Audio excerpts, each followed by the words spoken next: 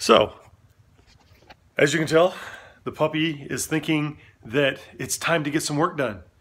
And because of that, we have new learning that's going to start today.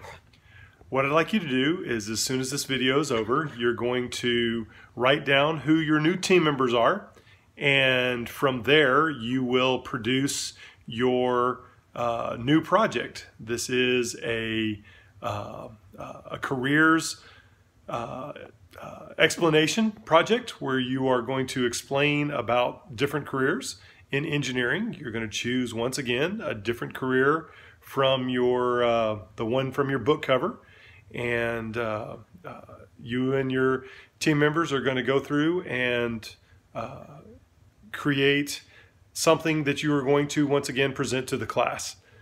With that being the case, I'd like to go over what your choices are, because you have some choices on how you're going to present it this time, not just standing up in front of the audience. There's several choices there. But before we do that, the puppy wants to chase the ball.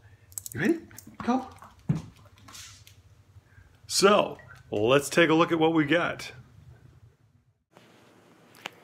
The first thing you need to do is write down your team member names. Y'all will be in teams of 3 this time, and just because it's more people than just one person or 2 people, you are really going to have to focus on splitting up the work so that it can all get done. If you try to do it all together at one time, it will never get done. First, you need to log into Canvas and go to Assignments.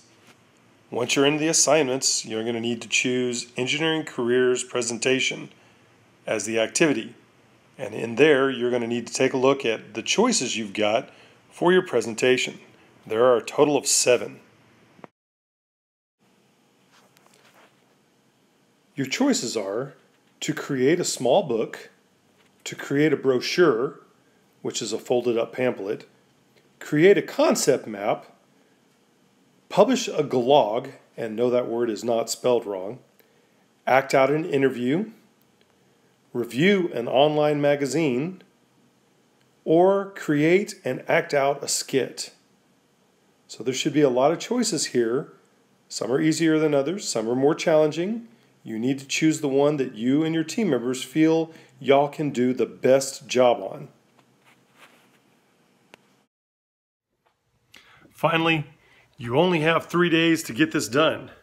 Today, what my expectation is for you to choose the type of presentation you want to do and start working on getting some of the research done.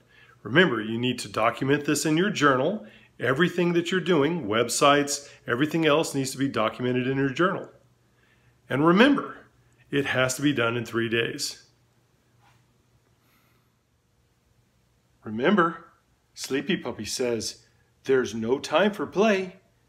There's no time for play. So get to work.